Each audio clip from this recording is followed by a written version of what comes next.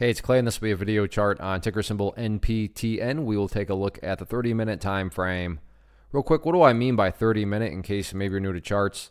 Instead of each one of these candlesticks here representing 1 day's worth of price action, which is what you would normally see, each one represents 30 minutes. So while this here may look like several days worth of time, it's actually today's price action broken down into 30-minute time slices.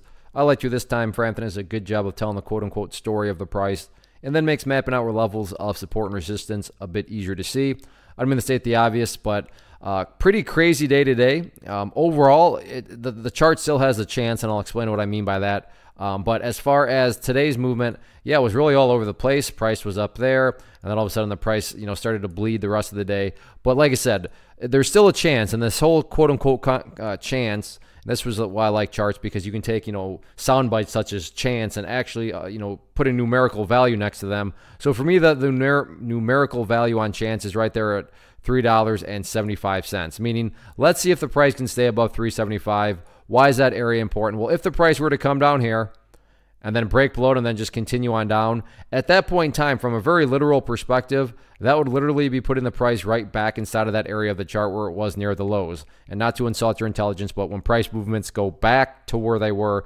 not exactly a sign of true strength. Whereas on the flip side of things, maybe the price comes down here still. However, in this situation, it behaves like that before starting to work its way back upwards. Now, what would you have in this situation? Well, you'd have a set of lows right there. You'd have those lows down there. If you envision each one of those as stair steps, well, hey, now you'd have stair steps progressing in the upwards direction. And again, that's the name of the game. That's what a truly strong move is going to do over time. It's going to make progress forward. So again, that quote-unquote progress point is right there at 375. As far as levels of resistance are concerned, as far as more so that overarching level to keep an eye on, that's going to be that purple line there, the 50-period simple moving average. Keyword being moving. So as the week continues to play out, this line will move its way downwards and get more and more relevant. And you can actually see right there the prime example of it acting as resistance. I'm not saying it can't, the price can't break above that level or anything. I'm just saying that traditionally speaking, as far as the world of charts is concerned, usually the price really does need to bring its A game if it's going to be able to fight above those sorts of moving averages. So we'll see what happens with it. But yeah, a bounce is still underway, but it's still a matter of can the price chip away with those higher bases. And again, that higher base being right up around 375. First off, thanks so much for watching the entire video. Real quick, before you go, I want to invite you to a live webinar, web class, training, workshop, online event, whatever you want to call it, but it will be me live revealing to you what I've discovered that has allowed me to transform myself from being an employee to being my own boss, including how I had only one losing day out of 73 days in total.